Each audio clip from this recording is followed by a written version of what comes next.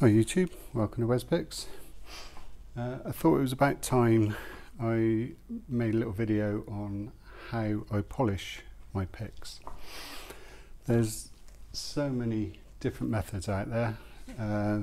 People using the book method with wet and dry papers, and or just sanding, or using all sorts of super fine, going up to 12,000 grit sanding pads and things like that. Well, I'm going to take you through mine. This is just a little profile I just knocked up. It's on Lawlox 301 stainless steel, as you can see. Not very polished at the moment.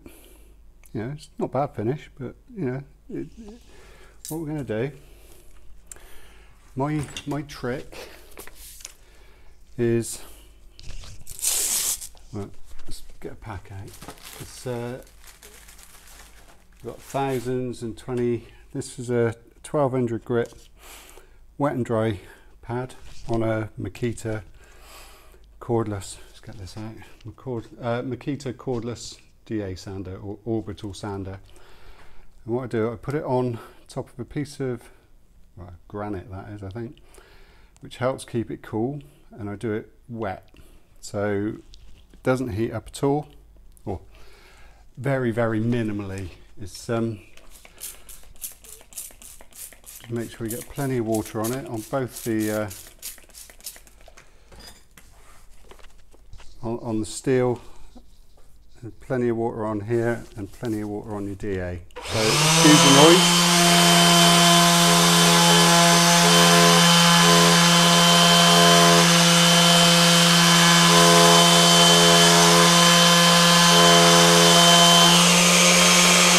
Dunk it in the water.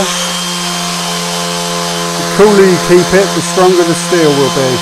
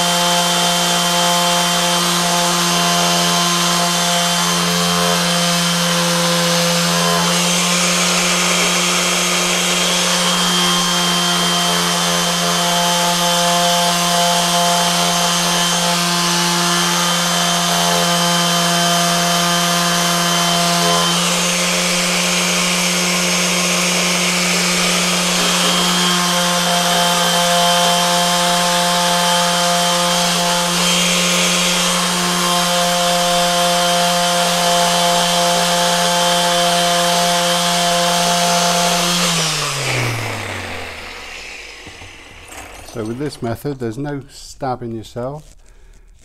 At the moment, it is kind of getting there. So what we're going to use next is a little felt polishing wheel on a Dremel. Get plenty of fine paste on there. Keep this wet still. Keep it pressed down onto the granite, which helps dissipate the heat. Dunk it in the water. Again, you only need to go up to the where the handle starts.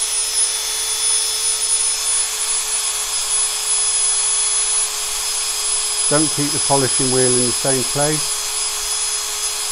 And I think we're pretty much done. So polish this off.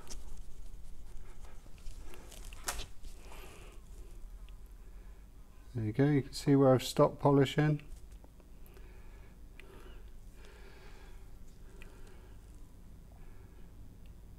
And that is how WesPicks polishes his picks. Nice and clean, quick, keeps it very, very cool, because you've got so much water and heat to dissipate.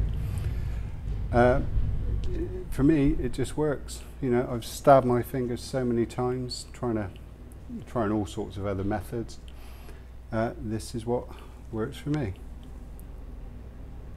So I hope you enjoyed that. Thank you very much.